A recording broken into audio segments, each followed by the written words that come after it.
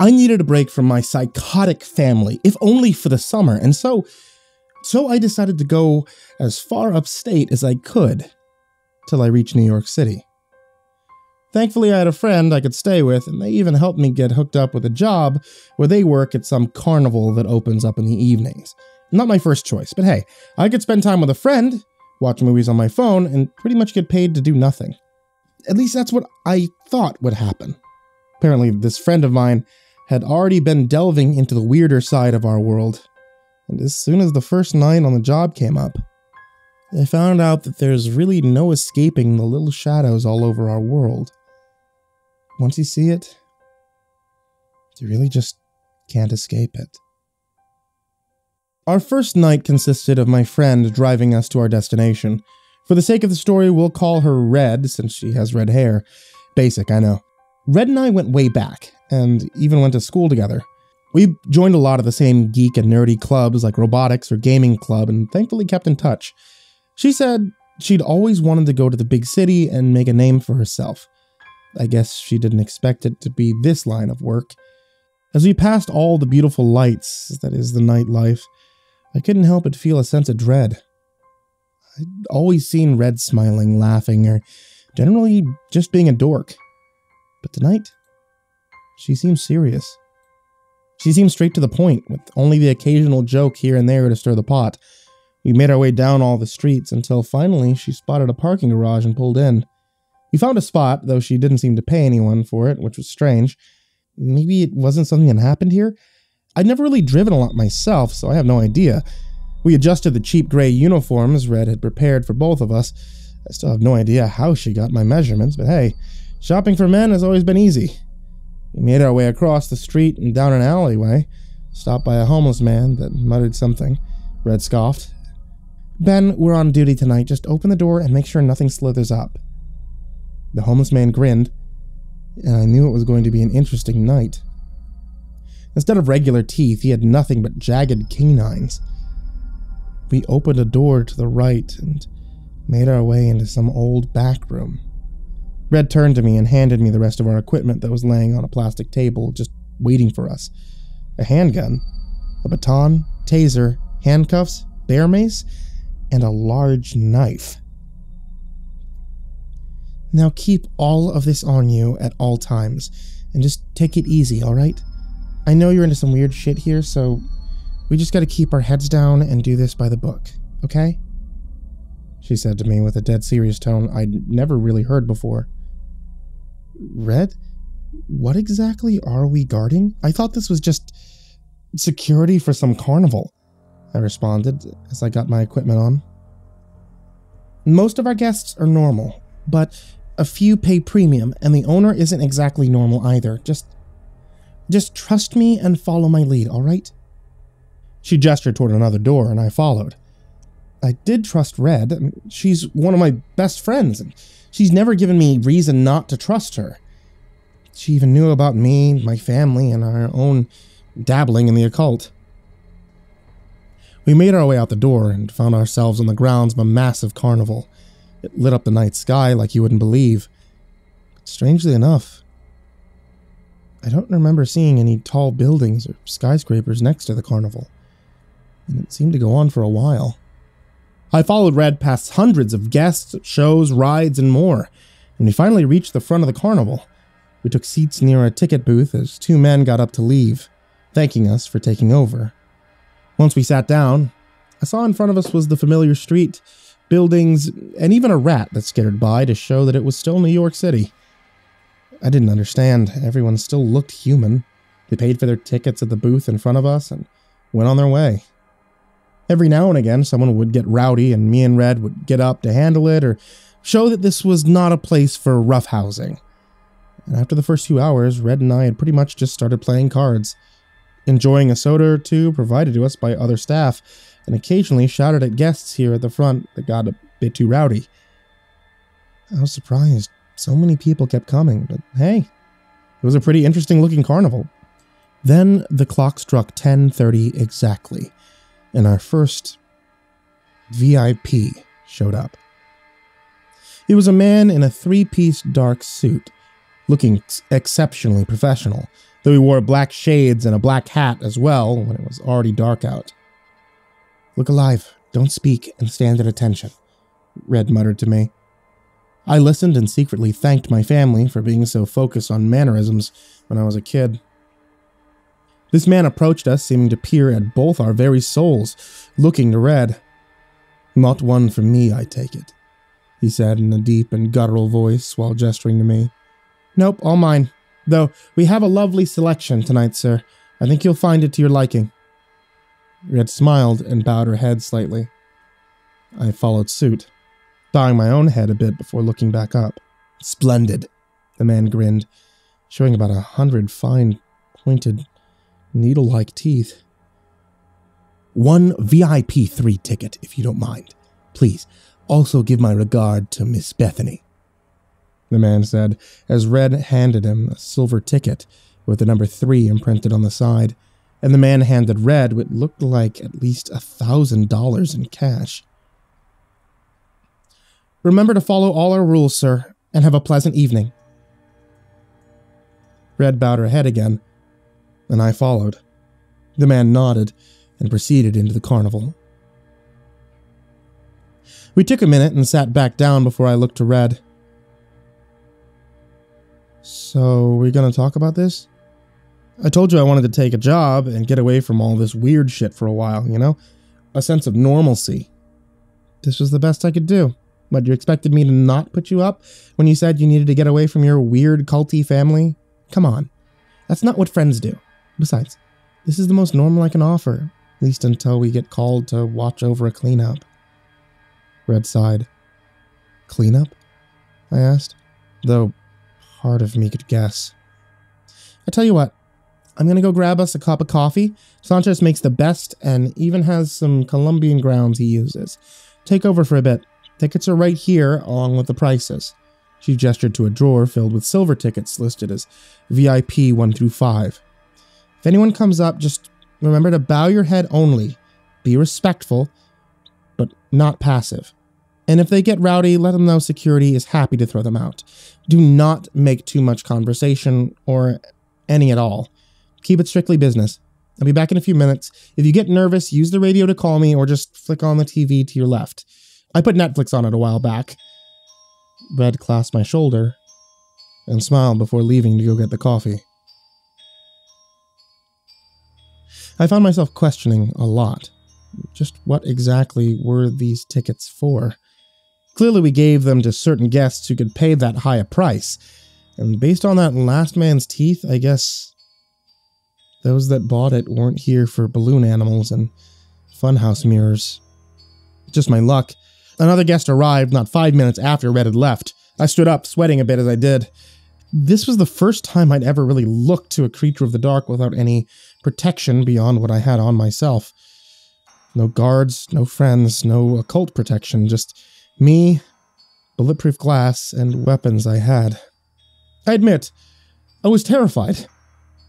And I may have bowed a bit too low, however, the guest seemed only to laugh. He was rather tall, nearly 7 feet in height, and leaned down to look inside at me. He wore a massive trench coat, covered all but his eyes with a bandana, and wore a large caddy hat to cover the top of his head. His eyes were too lime green, almost like that of a fish. The smell of sulfur and rotting eggs came from this guy constantly. "A new guard? Well, hello there, sweetie," he said in a rather feminine voice. Honestly, I couldn't tell if it was a man or woman looking at them. "How can I help you today?" I answered, trying to remain firm. "You just got hired tonight?" he asked again, seeming to smile under all that fabric. I was about to answer, but remember Red said not to make conversation outside of business. I cleared my throat. What can I get for you today?" The creature seemed to frown. "Smart, unfortunate. VIP 5, if you don't mind, sweetie." The creature dropped the stack of cash into a little compartment to the right. Counting it out, it was at least 20 grand. But the weirdest part of that? It wasn't a hand that dropped the money. It was a tentacle. I quickly grabbed the ticket with a 5 printed on it and slid it out to the beast. "Remember our rules. My voice cracked before I cleared my throat. Remember our rules, I said with much more strength behind my voice, and have a wonderful rest of your evening. Praise be to the old ones. Do let Bethany, dearest, know she is a true saint.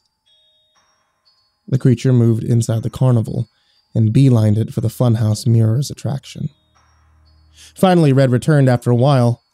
I had already started up a crime movie on Netflix. The Irishman, to be specific.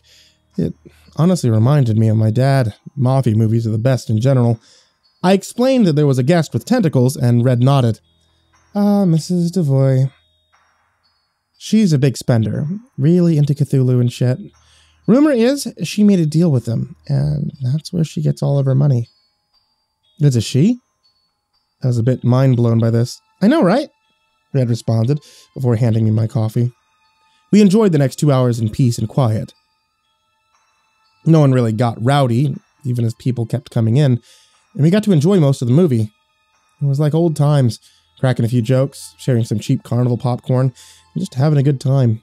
Still, part of me kept wondering the exact nature of these tickets. Finally, we got a call. Security, Post 3. We need supervision for a cleanup at the Haunted House 6 as soon as possible. Please respond. Over. The radio said as Red grabbed it. Security Post 3 here? We hear. Ensure VIPs know to check back with other posts for tickets. We're on our way over. Red gestured for me to follow, and I did. We locked up the security post and headed into the carnival. People were still laughing, playing games, or screaming on roller coasters. It was all pretty normal. And soon, we got to the front of the line to a haunted house. We made our way into a staff entrance, and I followed as Red navigated our way to one particular section. Some stupid Frankenstein table with fake body parts. However, the wall was closed, so that the track next to us couldn't see. Had I not been used to the weird stuff, I think this is where I might have quit. Or maybe died. On one end of the table, there were fresh body parts. Pieces from 2 separate guests. And one of our VIPs from earlier. The man with the needle teeth.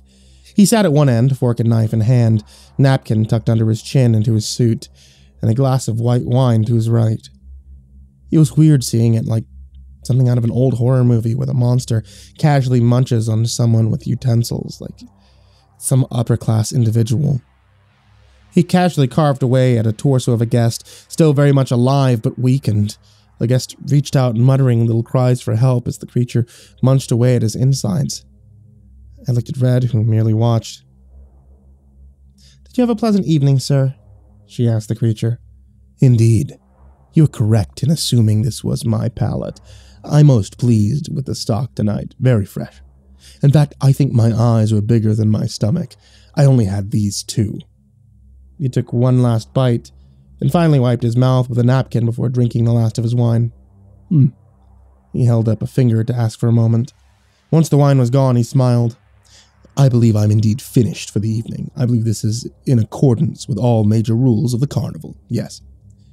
He asked while raising his brow, still wearing those stupid tinted glasses. As long as our normal guests are properly dealt with. Red gestured towards the still living man. Ah, yes, of course, my dearest apologies. The man started before placing his arm above the guest's neck, after dragging them to the edge of the table, and quickly swinging down to break the man's head clean off. Sorry, I prefer my meat still breathing. Well then, shall I attend to anything else, or are we good to go? Your ticket, please. Red held out her hand. The man came towards us, and I couldn't help but twitch, as my hand was near the gun I had been given. I don't think he noticed, maybe he didn't care, but he handed Red his ticket. Red tore a piece and handed it back. You know where the exits are. Have a wonderful rest of your evening, sir. You as well. The man nodded before heading towards a wall. As he was about to hit it, he shifted into a gray mist and vanished. Red, I inquired before other staff in hazmat suits arrived and began cleaning up the blood and placing the pieces into disposal bags. To keep them from killing like crazy, the carnival gives them a hunting ground, as long as they follow strict rules, Red explained before looking at me. Think of it as keeping everyone safe by offering up a few. It's the best we can do. She sighed. Before the radio went off and we got a call about another incident. Come on. This one will need a little more force. It appears a guest is very keen on breaking the rules. We left the haunted house and made our way off to the back of a food court section. I didn't know if it was because I'm used to it and desensitized, or maybe I'm just naturally fucked up like the rest of my family. But all this made sense. It was pragmatic. We finally made our way to our destination. There was a homeless guy with symbols carved all over his naked body. He had horns growing out of his head, goat legs instead of human ones. He turned to us and 2 other security teams and smiled. Beneath him was the body of a kid. Couldn't have been older than 16, maybe. "Greetings, officers," the man snickered.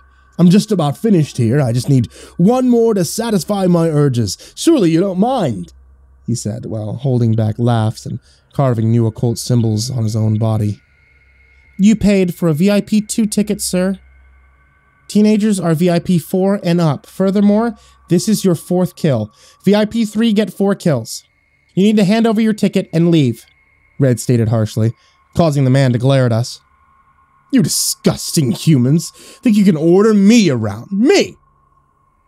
I'm summoning God himself here. You have the privilege to witness such a thing, and you dare to order me? I think not."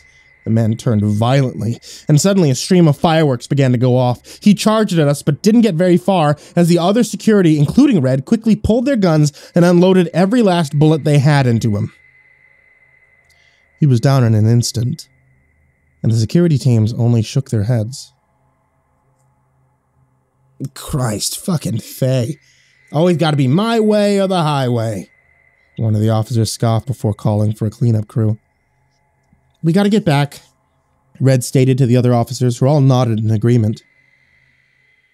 When we were back at our booth and opened back up, I looked at the time. Nearly 2 in the morning. "So, Red, we, killed a guy back there, yeah?" "Faye, and yeah," Red nodded before loading up Hulu and putting on South Park.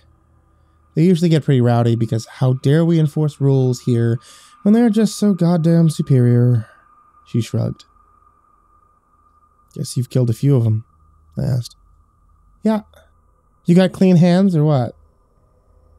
She continued before grabbing some popcorn as the show started. "Oh, no." I shook my head.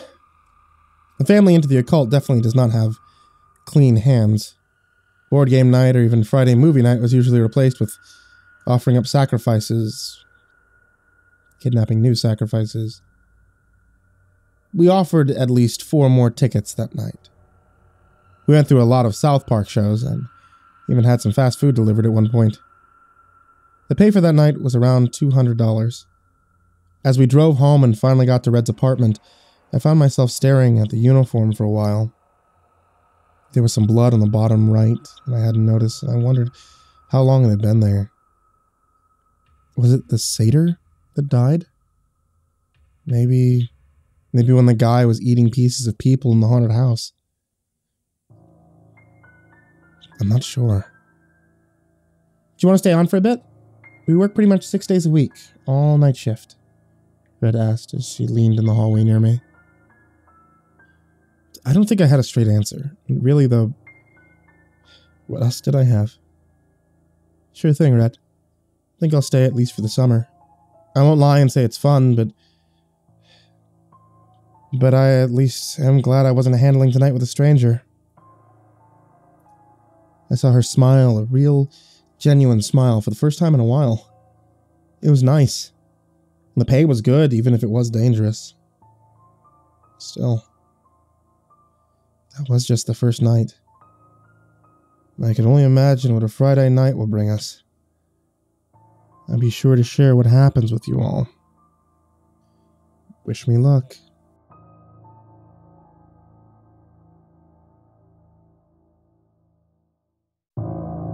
Hey there kids, it's me, MrCreepyPasta, and I wanted to tell you thank you for watching tonight's video, or listening to tonight's podcast.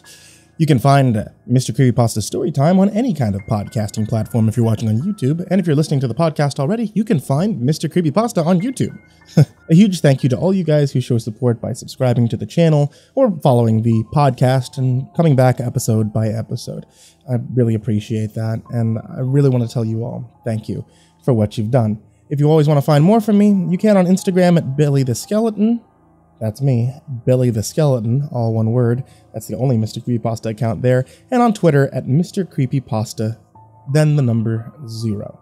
I'm also on Patreon. You can find a whole bunch of other people supporting on Patreon in the description down below, but there is a very, very special thank you to these people in particular. Jordan Alexander Sanchez, Creepypasta Adam, Ken Lando Higuchi, Mazakine, Champinski, The Red Oak Shield Virus, G Weevil 3, Diana Kraus, Stephen Van Huss, Chance Burton, Tristan Pelton, Nico Cow, The Ginger Bros, Last Blade Song, Eliminator 86, Steampunk Sinner, Caleb Dougal, Sky Harbor, The Homeless Bird 93, Bobby Carmen, Liam Newman, Aaron Stormcrow, Barbara Maceo, Thomas Burgett, Azazel Rotten, S-Man, Kirisuba, Bad Honey, Someone You Love, Said the King 56, Somber Puppet, Wolfie Nums, Shadow Morningstar, Sean Mills, Jesse Gonzalez, Mad Marstomp, Z. Kearley, Cassie Core, Mr. Thud, and Patrick Schoolmeister. These guys are the real MVPs, and all of you who are listening are also the real MVPs. Stay safe, everyone,